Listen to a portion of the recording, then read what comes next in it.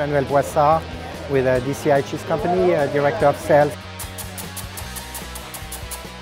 Yeah, we have a product that's very interesting called Celemville. It's made by an Amish farm for us in Wisconsin, and so it's a small plant where all the cheeses are handmade, the cows are hand-milled, so it's a very, very artisanal cheeses, the way it would have been made in the 19th century. Then we have also a cheese line, it's called Genova. These are French cheeses, and we were, back in 1936, the first company to import cheeses from France, and so our brie is actually the oldest brie in the country. Part of our company, we have a brand called Stella, and Stella is the oldest brand of Italian cheeses in the United States. It started in 1928.